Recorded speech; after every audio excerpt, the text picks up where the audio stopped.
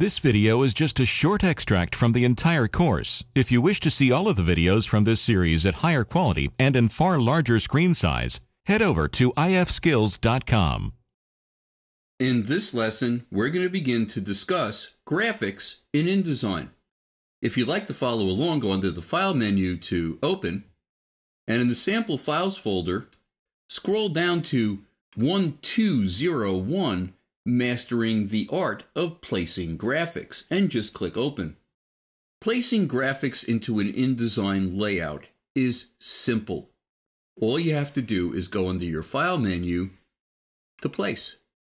You're going to have to locate the links folder that's been supplied for this training in order to place images. And all you have to do is just click on any one of the images, and you can see that you're getting a beautiful preview, so you know exactly what that image looks like. And then I could just click Open. But what if I want to place more than one image? Let me click on that first image again, and then hold down my Command key on a Mac, Control key on a PC, and click on the next image.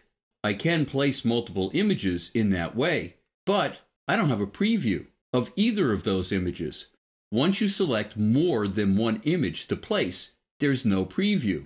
That's a big problem, especially with names of images like this. Let me hit Cancel, and we're going to talk about a better way to place images.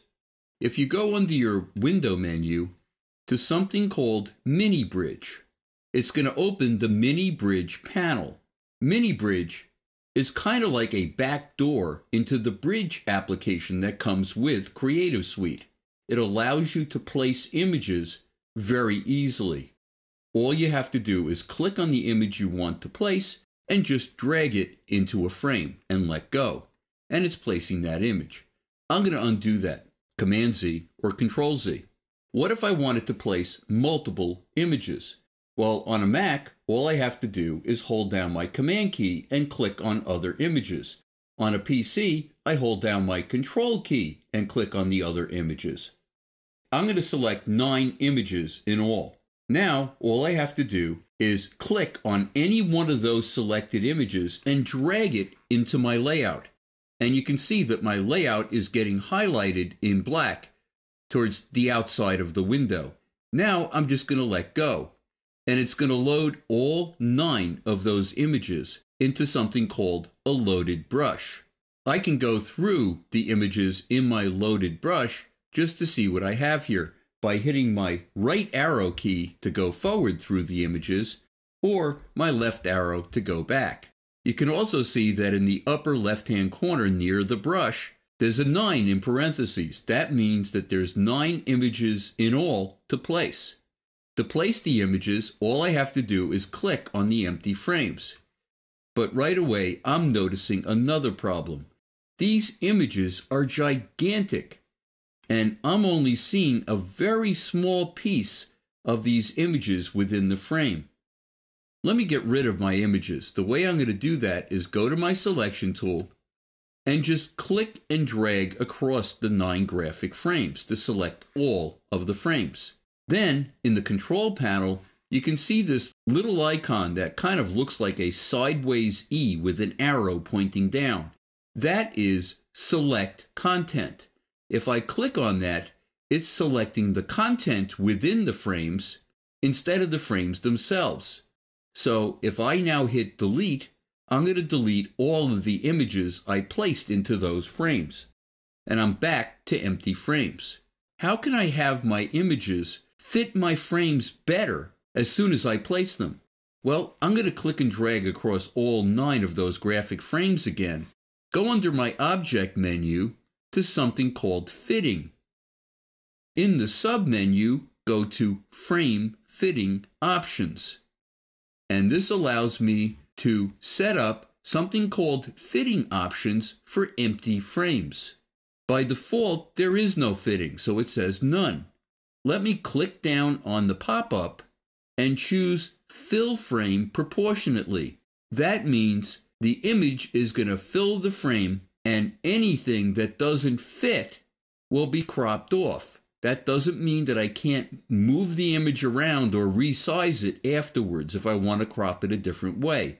This is just to give me a good head start. The next section, it says Align From. By default, like all layout programs, the image will be placed from the upper left-hand corner, aligning the upper left-hand corner of the picture to the upper left-hand corner of the frame. Wouldn't it be better if we placed the center of the image over the center of the frame? Why don't we try that instead? In the Align From proxy, click on that center point. In the crop amount area, make sure to fill the fields with zeros. That way, you're sure to have as much of your picture showing as possible. And when you're done, just click OK.